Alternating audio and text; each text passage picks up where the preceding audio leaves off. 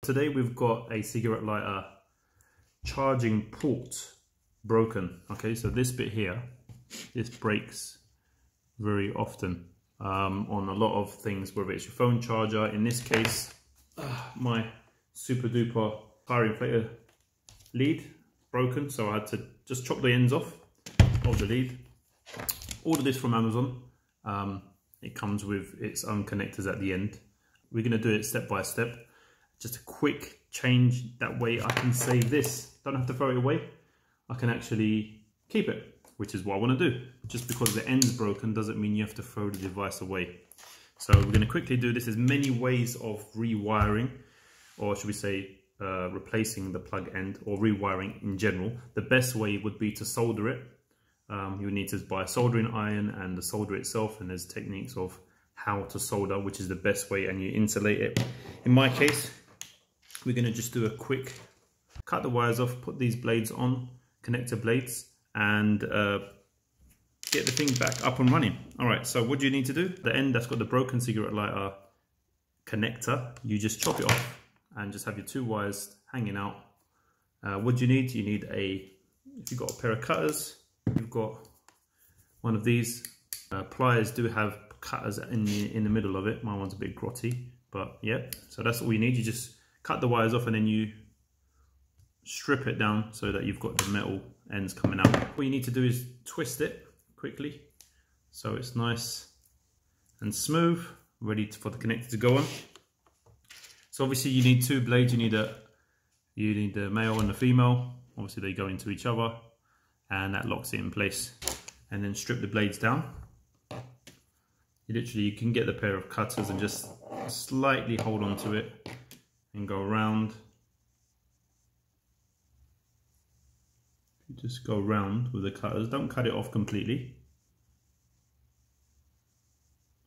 And then once you've made a bit of a cut, and you can just pull it. So, got a nice little end on it, and then twist it. Same with the black one. Just get a little bit of an end. Not too much, I'd say about 3 or 4 millimeters. Then push it off. So now you've got the two ends from the new plug ready. It should already come ready, but if it hasn't, you just cut it off and make it. Then you've got your males and your female terminal ends. So just get these two ends and do them one at a time. That's it. Now that the wire's gone in, you need to crimp it. Crimping pliers would be great. If you don't have that, just get your normal pliers and hold on to it and push it really hard. And to be honest with you, I would even use the cutters a little bit, just to give it that little bit more of a crimp. Don't do it too hard, you don't want to snap it. And try and pull it apart. If it doesn't pull apart, that means you've done the job right. Same with this one. Again, put it inside, twist it in. That's in now. Get your pliers, crimp it. Get the cutters to just give it a little bit more of a clamping. Okay, try and pull it. Doesn't pull apart, excellent.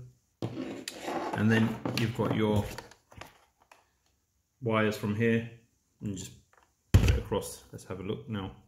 So now you've got your males here, these two, same with these. All right, so again, might be too long, you might have to trim the end off. If you need to, just trim it off, no problem. It's very important that these are tight, because you don't want it to come off. We're going to clamp it. The pliers, because most people have pliers. You might not have wire clamping tools, so that's more technical. And some people do have cutters as well. But the cutters do come with the pliers anyway. In here you've got cutters and pliers all in one. Again, second one. All right. Clamp it.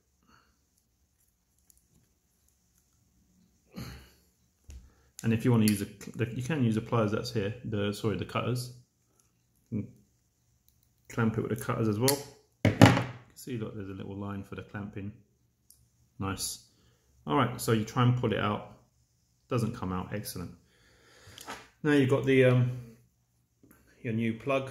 In my case, I've got the tyre pump leads, my new cigarette lighter connector, and just plug it in.